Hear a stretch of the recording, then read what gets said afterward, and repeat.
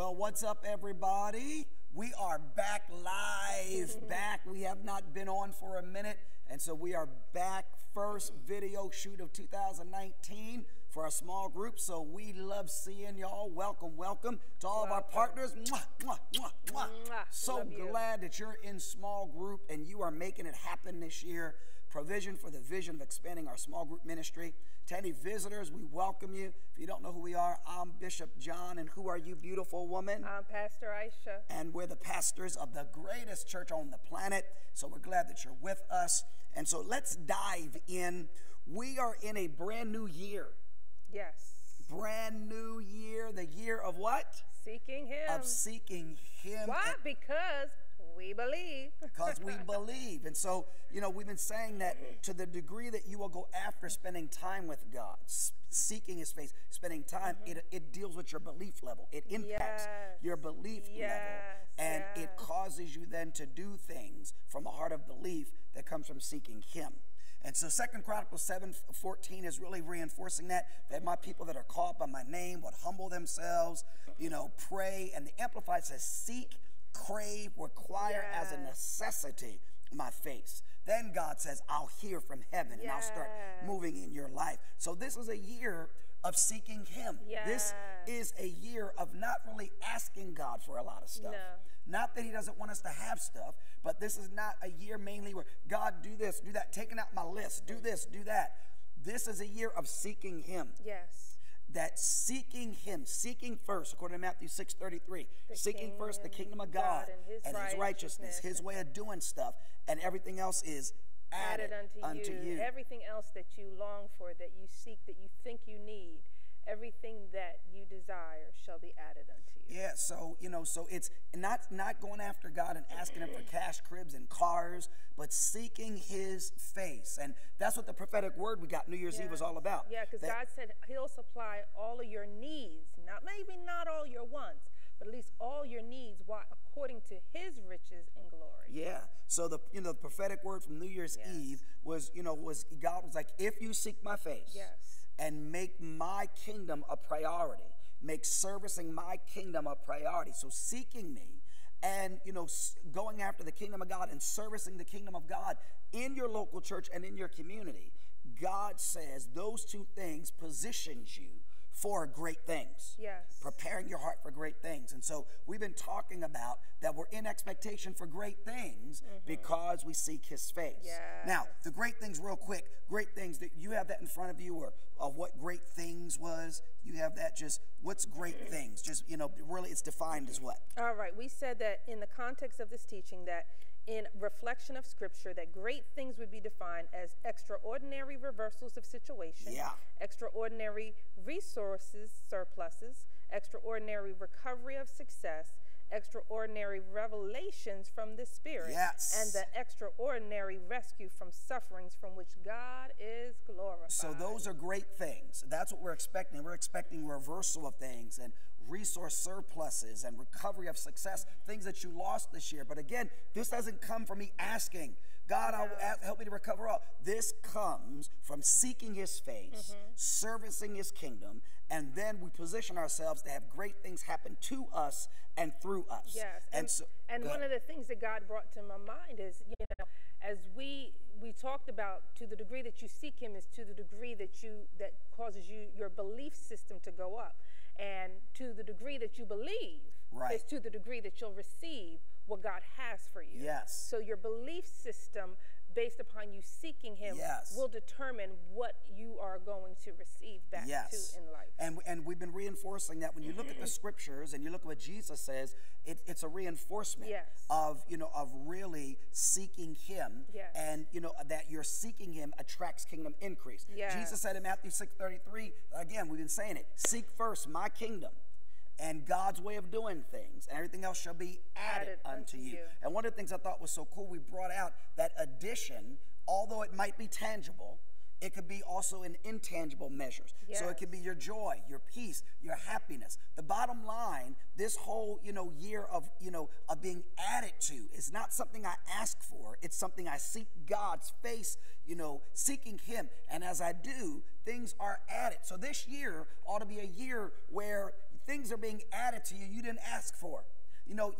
Yes, you might get some tangible stuff. God's blessing you financially and other things, but then there's intangibles. Your joy level is going up. Your peace level is going up because you're being added to supernaturally as a result of you seeking God and his kingdom. Now, with that being said, before we close today, one of the things that, we said you got to be careful of is many times saints make the mistake of thinking God's plan is not best for their life. Yeah. We make this mistake of thinking, that I got to do it my way. I think I told our church recently, your way, my way sucks.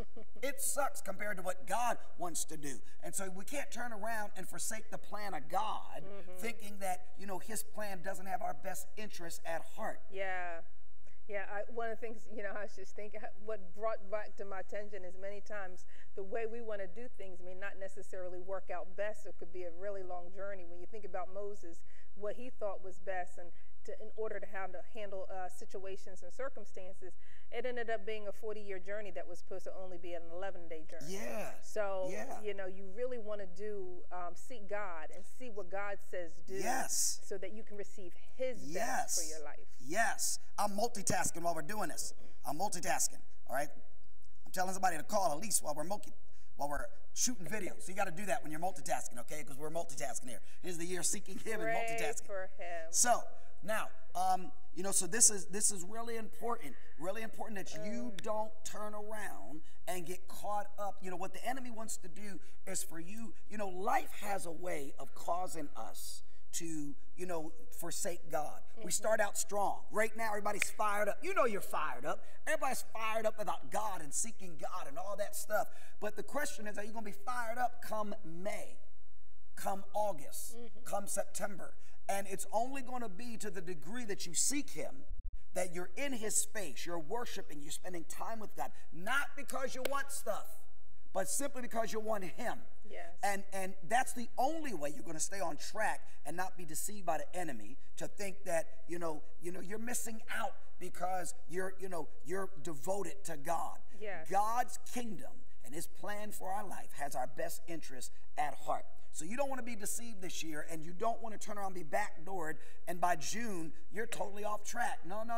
We're going to stay focused, and we're going to seek God. Yes. It's going to be a great year, man. Awesome It's going to be a great, great year. But the whole key, it's 2 points, is us individually seeking him, spending our time with him, hearing from him, so that when we corporately gather in this place, the second thing, we can corporately, as a corporate man, experience God like we never have before, and God can use us as a church family to have great things flow through us. Because this is not just about or exclusively great things to us. It's about great things through us. That God wants to use us individually and corporately to expand the kingdom of God into the lives of people. Amen. Awesome. Amen.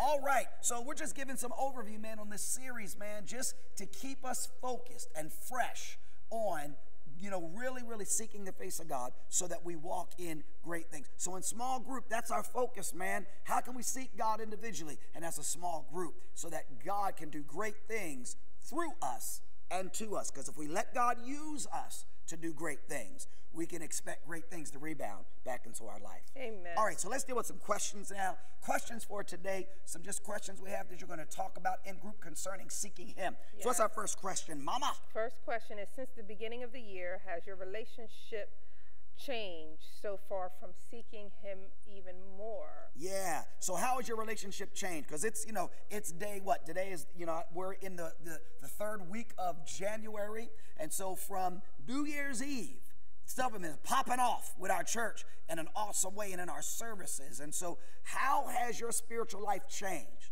compared to New Year's Eve to now, being that we're, a third of the way through January? Where are you now? Yeah, and you may even want to discuss that maybe if you have not, it's not too late.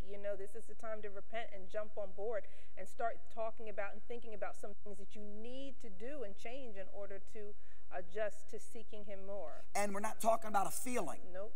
We're not talking about a feeling. It's cool to have a high, a spiritual high. But we're not talking about a feeling. When you change, we're talking about how you have shifted spiritually in this whole year of seeking him early on in the new year. Yeah, and I think God had given me that word for our church too, that this is going to be a year that you're going to have to seek him, not based upon how you felt, yes, but based upon obedience to his word. That's so good. And so you've got to get to the place, because the enemy's going to really come in to try to get you not to do it because you're not feeling it. Right. But guess what? Your feelings are fickle, and 9 times out of 10, the things that you're supposed to do, you're not going to feel like doing it anyway, but you do it out of your obedience to God. Yeah.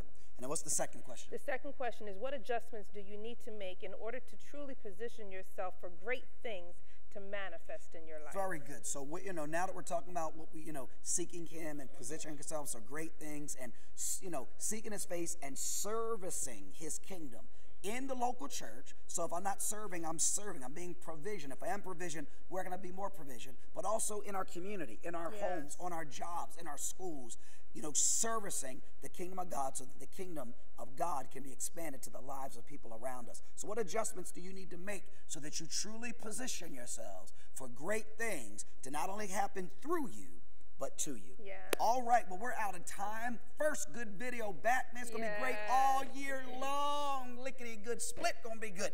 All right, we got to go. Have a great time in group fellowship, man. Share. Everybody share. Let's maximize our time every time we come together. Amen. We always close this way. No matter where you look, high, low, left, right, up, down, there's victory only one place in the entire universe. Where is that, my heavenly angel? In Christ Jesus. Be blessed. Be blessed. All right.